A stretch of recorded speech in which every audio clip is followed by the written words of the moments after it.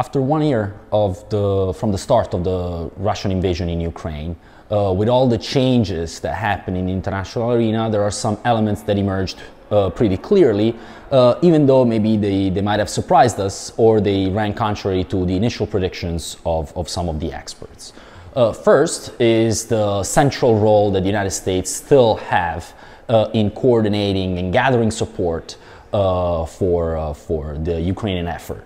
As it was testified also by the surprise visit of President Biden in Kyiv, the United States have pledged their unwavering support to democracy in Ukraine, to their territorial integrity, and to their sovereignty. And so clearly the United States are still the central pillar of the Western countries. The second element is that even in the face of some initial doubts or some small doubts about the magnitude of the support towards Ukraine, the European countries, the countries of the European democracies reacted pretty promptly and in a pretty coordinated way.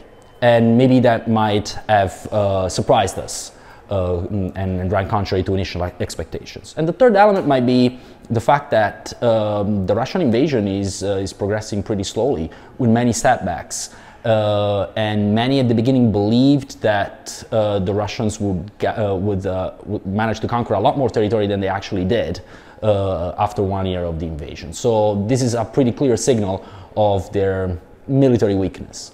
But even though these three elements maybe emerged pretty clearly, there are still some doubts about future scenarios and how we can expect this conflict to end. So on the one hand, if we were to believe the pledge to the territorial integrity of Ukraine, clearly Ukraine is going to need more help from a military and also not military point of view.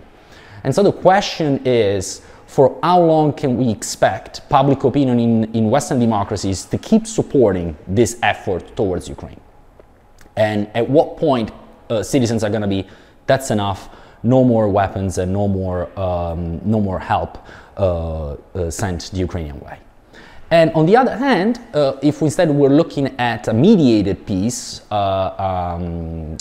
negotiated agreement, the doubt is still about the credibility of any Russian commitments. They might commit to some limited territorial gain, but then what can assure us and the Ukrainian people especially that in 5, 10, 12, 15 years from now, they're not going to come knocking at the Ukrainian door for more or start again an invasion and a violation of the territorial integrity of Ukraine. And so these doubts are still out there, and they make any prediction about how this conflict might end and how long-lasting peace can be very hard.